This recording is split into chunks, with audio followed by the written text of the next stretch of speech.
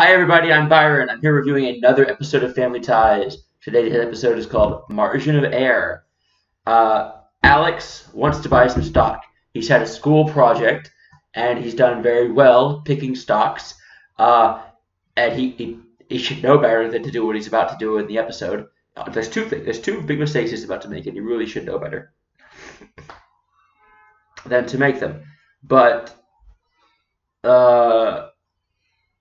yeah. But anyway, the episode doesn't start with that. It starts with another running gag of Elise trying to build a building. She's building a multi-faith chapel. I had to restart this episode, not because of because the video software crashed. I had to restart this episode. But in the original recording, I tried to call it a uni-faith chapel, which isn't right. Anyway, Alex is badgering Steve to pay stocks, to buy stocks, to put up some of his money to buy the stocks. Which, you know what, I would do. When I was only a little older than Alex, and much younger than Michael J. Fox, but only a little older than Alex, I recommended to my dad that he buy Apple at $60 a share. So, my parents are pretty rich, thanks to me. They're not that rich, but they put some monies into the Apple, and they've made many monies. They put some monies and they made many monies. See, this was back when the iPad just came out. I don't know if you can remember. People thought the iPad was a bad idea, and the stock sort of went from like 300 to 60, and now it's at like, I don't know, 2,000 or something. I don't know. And it's paying dividends now, so it's no longer a growth stock. It's just a regular old chugging along stock, which is great. Those are the ones I actually like. I like to have. You're not going to make that much money off of them. But speaking of which, let's get back to the episode. They make a joke. What I just said might not be too true, because they make a joke about AT&T being a great slow growth, low risk stock, which is funny because it's very much not that. At least maybe it is at this point again.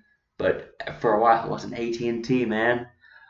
Oh man, someone should write a history of AT&T and like just teach it as a college course, because it's so crazy what's happened. I mean, that's the entire. Because AT&T itself, remember, AT&T was actually bought by Singular, and Singular changed the name of Singular to AT&T. So yeah, the AT&T was pretty bad, and it got bought itself. You know, it basically isn't around anymore. It's just what Singular now calls itself. Anyway, my grandpa bought me some GTE stock when I was a kid, which is now Verizon. Anyway, they say no. Flat out no. And Alex calls the broker, pretends to be him, and actually steals his money. And that's just pretty dark, that bit. Yeah, some of the darkest stuff. Somebody died. Nobody was raped. So someone was molested. That was it. Someone was molested. Somebody died.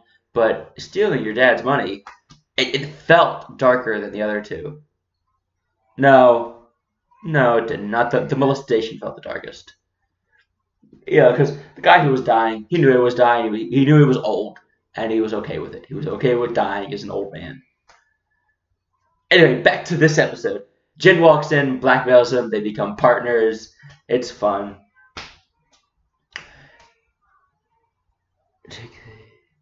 Oh, yes. He succeeds for a bit. He does very well for a little bit. So this is the first mistake he makes. Take the original out of the table, out of the offering. And it was 500, it became 3,000, and then 10,000. You should have taken the 500 out of the 3,000 and just put it back. Okay, here's the $500. I'm now playing with the house's money. You know, if he loses everything, it's fine. And now it's all his money. He can sort of, not really from a strictly platonic moral sense, it's still his dad's money because he used his dad's money to make the money. So it's all still his dad's money since there was no agreement. But anyway, he went from the 3,000 to the 10,000. If it had only been 2,500, probably 8,000 is what he would have.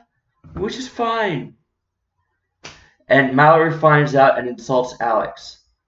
I don't remember what the insult was. I wish I had written down what the insult was. Oh well. Earlier on, Alex sort of insults Mallory because Mallory's talking about fashion or boys or something. And Alex goes, "It's fascinating. Can we go back to stocks now?"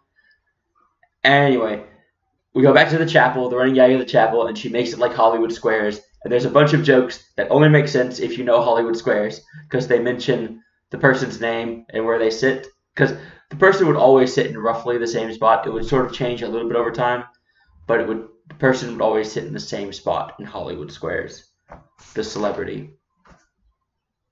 Anyway, so Alex goes ahead and he puts everything, the moron, into a margin call on some stock, on some risky stock.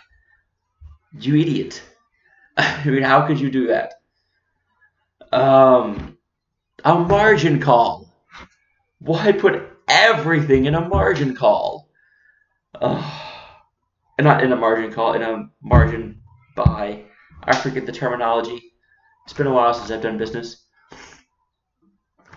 Anyway, he loses everything. And now that it was a margin call, his parents actually owe a lot of money to the brokerage.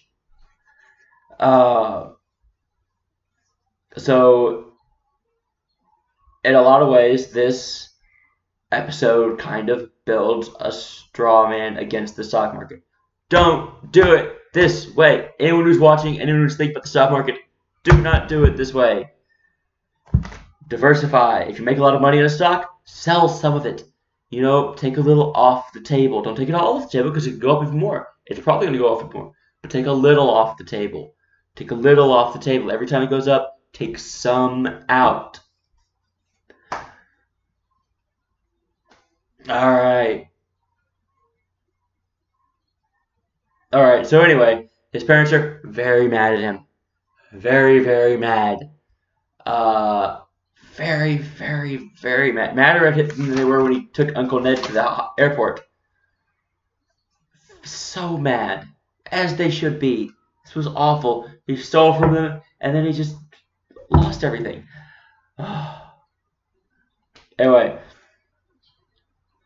And Alex makes 2 jokes, which I guess is just part of his personality. He likes to make jokes even when he's done something awful, when something very bad has happened. I guess this is part of his character.